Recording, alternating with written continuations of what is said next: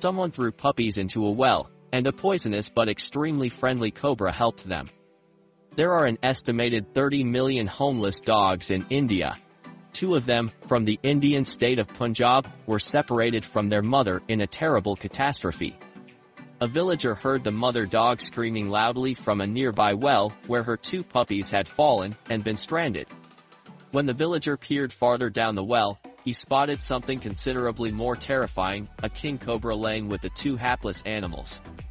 King cobras are feared snakes with venom deadly enough to kill a full-grown elephant in 3 hours.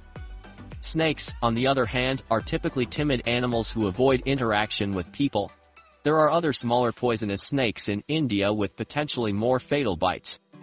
Cobras do not typically view dogs as food, but the puppy's mother and rescue crews were concerned that something terrible might happen. The snake looked to be defending the puppies rather than attacking them. The cobra kept them safe from the opposite side of the well, which had soft moist earth and might have trapped the puppies. The little puppies stayed in the well with the cobra for 48 hours, and the cobra never attacked them. The officials found it simpler than planned to rescue the puppos. The cobra moved over softly, making it possible for them to easily rescue the puppies. Creatures frequently demonstrate incredible camaraderie and compassion, especially toward animals of different breeds. This story, in my opinion, is an excellent illustration of this, and we can certainly learn a lot from it. If you agree, please share this post on Facebook.